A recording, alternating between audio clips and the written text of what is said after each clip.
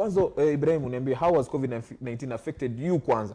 Wewe kama wewe, how has it affected your organization? Now, how has it affected the pastoralist community? Well, first, at the personal level, it has affected me because one of the normal hustlings, jobs has not been there, it has been hard. Two, free movement of intercounty, moving to go and see my family back there in Garissa, it has been a problem because of the lockdown and the COVID and the cessation of movement from intercounties.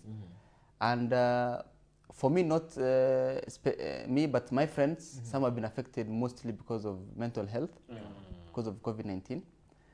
And for the organization, it has hampered a lot on the project duration and the timely reports on the projects we're supposed to do, because we cannot implement projects in different countries because of the increase of COVID-19 cases and most of the advisories that work from home.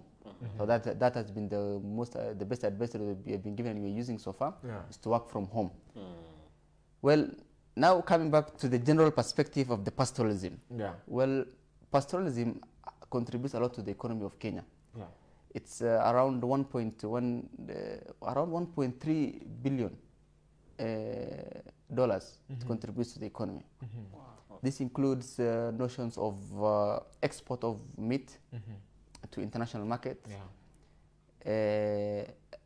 export of milk, camel milk, be it the camel milk, be it goat meat, be it cow milk, and also communal and consumption of meat locally, especially to the KMC and local markets such as the local markets that sell the meat and consumed by hotels now, the hotel industry.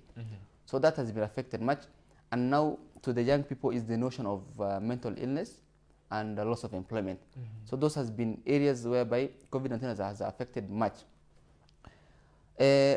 When the COVID-19, when the first case was found in Kenya, the government, remember the government imposed 7 a.m. to